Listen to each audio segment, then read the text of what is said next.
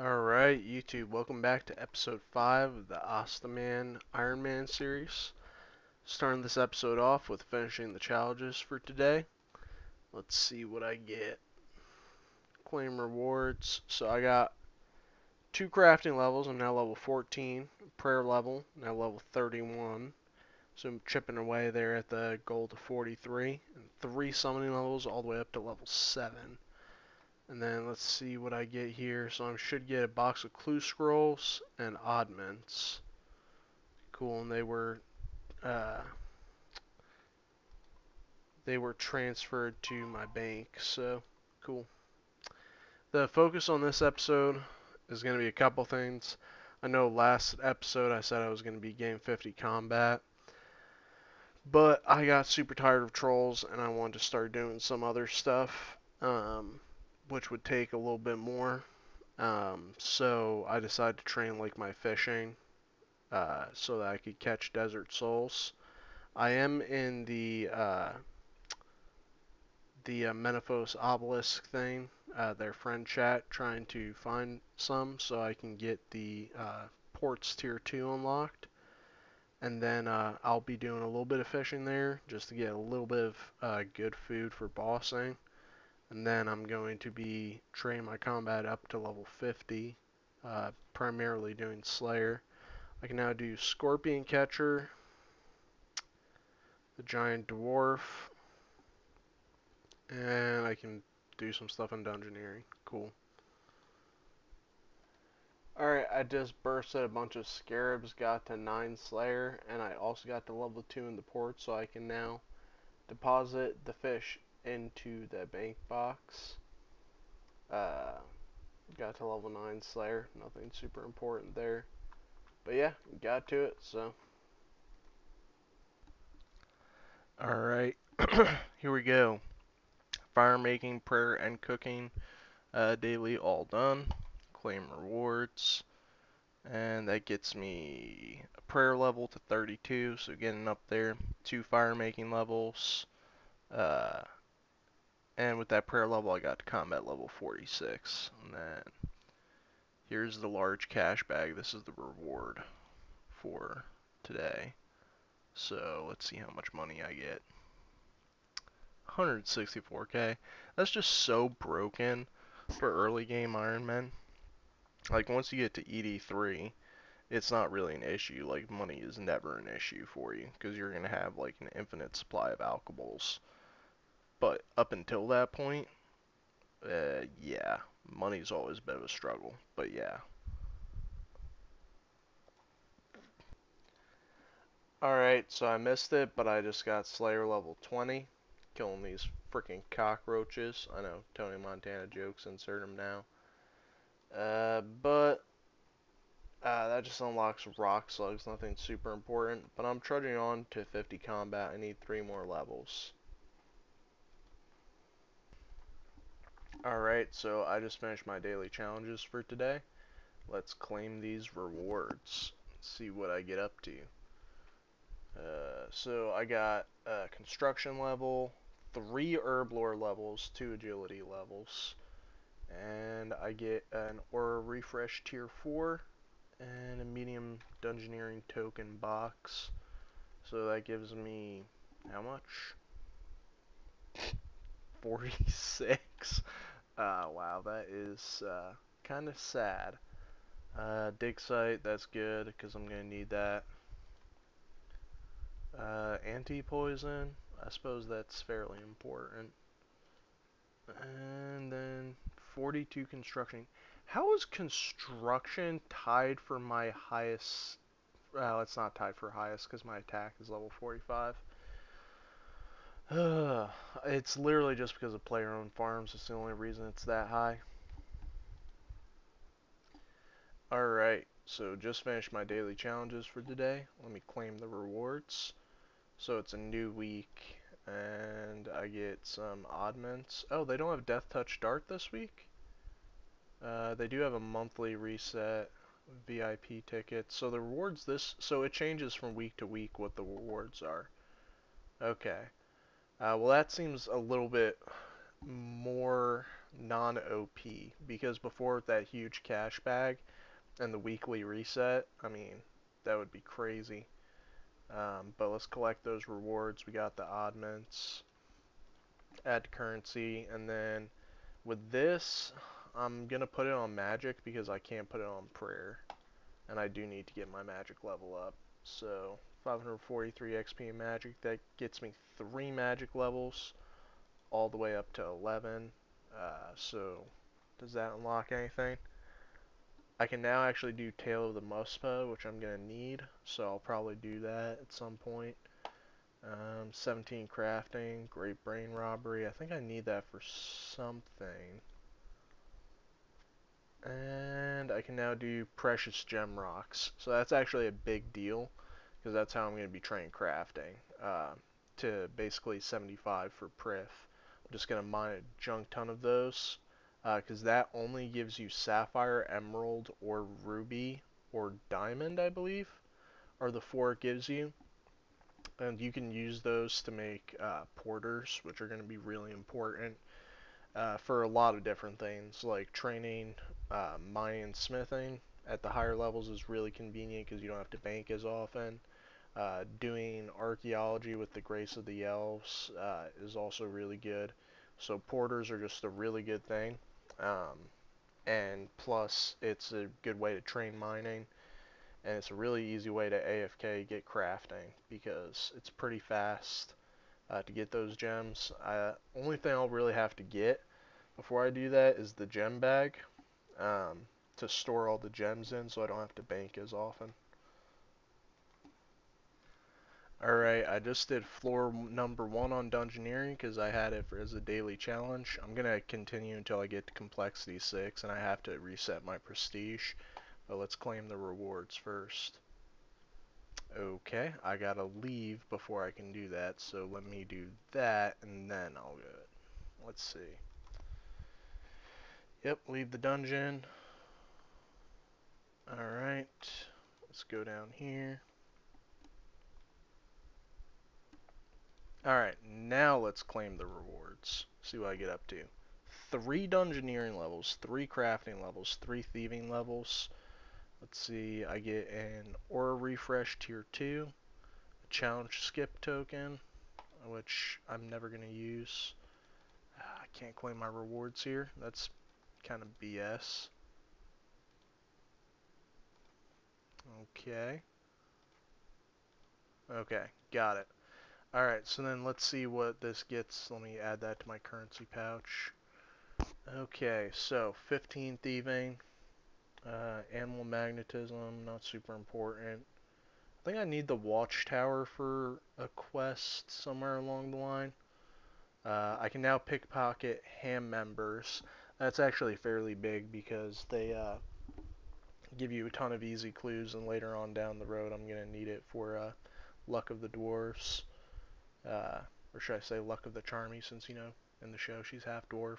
So, yep, that's just me nerding out. Okay, 21 crafting. Creature Fenkenstrain. I think I need that for the Myrique series. Uh, so yeah, and then Shades of Morton. I need that for the Myrique series. One of the requirements for Tears of Gothic, so I'm going to need that for Ritual of Majorat. Uh, that's good because I do want to get Shiloh Village done. What else? I can cut sapphires. That's not huge. Yeah, really nothing super big there except for the quest unlocks. And then that's I've unlocked up to floor 5, so I'm gonna keep going. I'll get back to you when I'm done and I have to reset my prestige. Alright, alright, I think I'm stopping with Dungeoneering for now. Because I got all the way up to level 6, or complexity 6, not level 6, and basically it's way too slow at this low level. With the weapons I have, the accuracy is terrible, and yeah, it's just way too slow. So I'm going to revisit Dungeoneering a little bit later on, uh, definitely, because as I said, one of the goals is I want to get 99 Dungeoneering. There's pretty much two goals to this account. One is to become the Wizard King, so I need to get 99 magic, but also Asta clears dungeons all the time, so I'm going to need to get 99 dungeoneering too, so there we go. Alright, finished my challenges for the day. Let's see what I get. So yeah, I got monthly D&D reset. That's going to be fairly useful. And then I got 53 cooking. That's pretty cool. Hero's Quest, I need that for some quest down the road. 41, nothing super important. I can use a rune hatchet. 41 farming, nothing super important. Alright, so just finished my daily challenges for today. I know that's all I've done for the past couple of days, but I've been super busy with basically just a bunch of family stuff, seeing how yesterday was Thanksgiving, and then today was Thanksgiving too. So let's claim these rewards. 3 archaeology levels, 3 herb lore levels. I've reached level 16 now, so that's cool. Token box for dungeoneering, that's going to give me like nothing because my DG level is so low. Add that to currency pouch. And then I'm going to put this on magic. So 727 in magic. So I'm now level 13 magic. Didn't get any combat levels off that, but let's see. Nothing super important with that level. Anakra's Lament, I need that for something. Let's see what else. Shades of Morton. That's actually really important because I need that for the Meyer Q quest series. And that's about it. So, I just used my Death Touch dart on Calfight King, hoping for a Drygor. Instead, I ended up getting 200 Onyx Bolts E. So that's going to give me quite a bit of cash once I can unlock High Alchemy. I also got 20 Blue Charms, Pog. I don't think I really need the Chitin right now until I get Drygor, so even then I won't need it because I can augment them, and then I won't need to repair them. But yeah. Alright, so here we go. I got the Agility, Construction, and Herb Lore challenges done. Let's see what I get. Shoot, I'm way zoomed down here. Let's see what I got. 2 Herb Lore levels, 2 Agility levels, a Construction level. And let me claim this chest. It's just a bunch of oddments. So this week's rewards aren't anything special.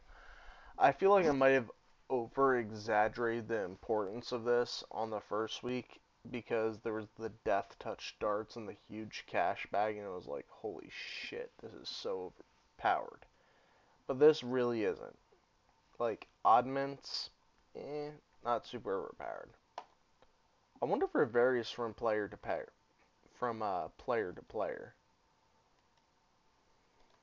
But regardless, though, having 3 challenges a day is good because it promotes you to do stuff. Haunted Mine, Tabawani Trio, I think I need that for One Small Favor.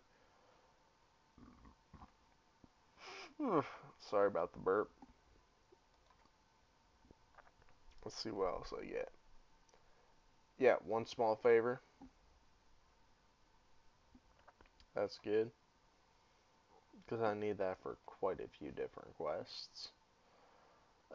Teak Larder.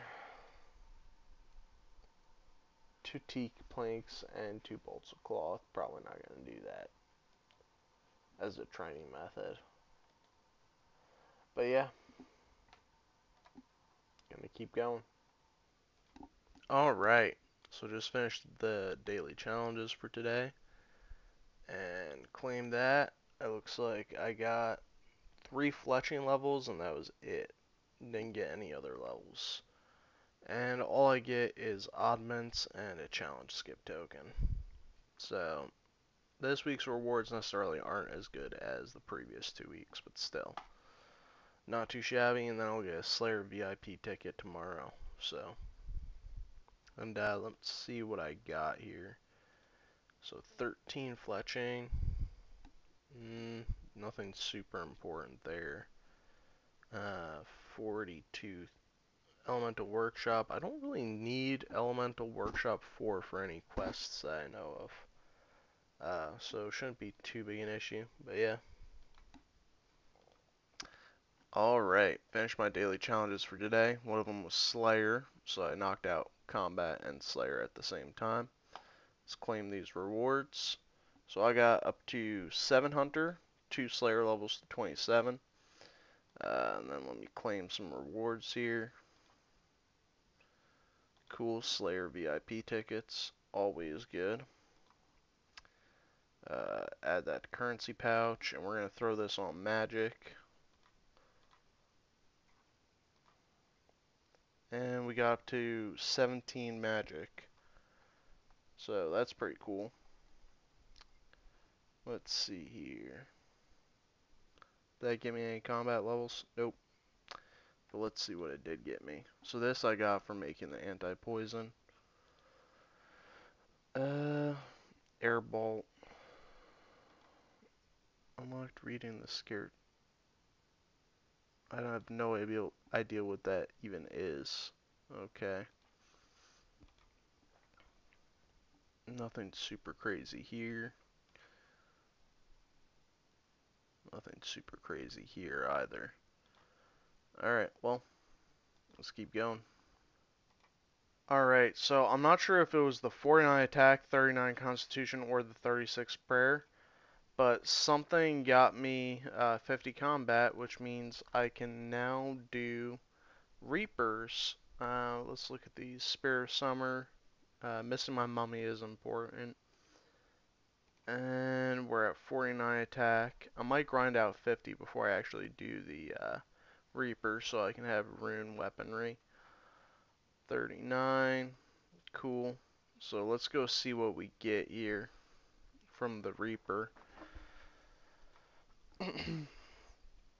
Yeah, I did Slayer for a bit, and then I decided Hill Giants were probably better because I could use the Big Bones and bury them to try to get some prayer experience. So I'm pretty close to 37, which is what you need for Protect from Mage. I need to get 43 ultimately, but once I get Rune, that should be super easy. Death's Hourglass is the one we want to use. Okay. And let us see what we get as our first task. Welcome Asta the Goat.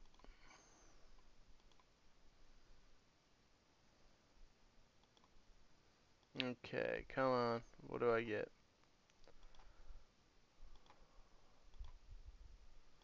Come on. Okay, I got the gem. No, I don't want to team up with other adventurers. Non-combat skilling creatures?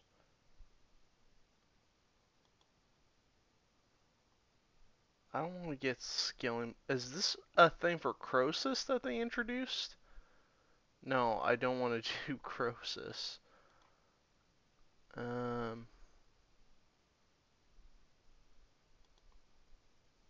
What do you mean? I thought the first level was combat level 50.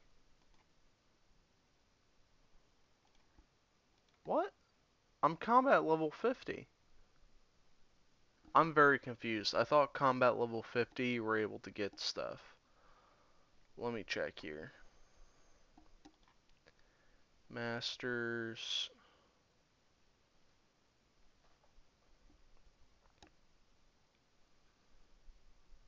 I'm gonna have to look into this.